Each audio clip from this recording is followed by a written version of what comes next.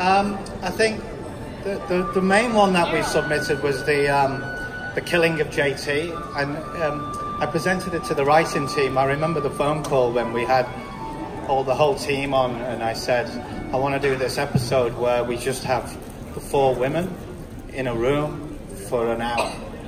And in the UK, we have this tradition of doing what we call two-hander episodes, where it's just, say, 2 or 3 or 4 characters for the whole episode. And I wanted to see if we could do that, because I knew that we had the actors who could deliver this, particularly those, Gina and Amelia, phenomenal actors. So you knew that, you could deliver that end. And I presented it to the writing team because I knew that they could deliver the words.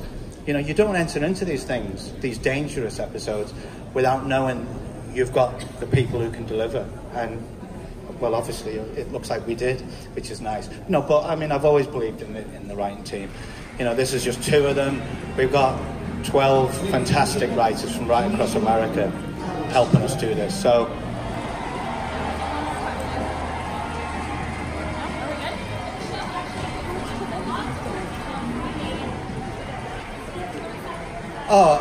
I'm thrilled about that, because I wanted to stay for 3 years, and I wanted to see if I could change things, and improve the lighting and various elements like that, and to win the lighting award on Friday, and the wardrobe, and then the directing, just feels like it was the result of all the things that we as a team worked on for the last 2 to 3 years, and it feels really good about that.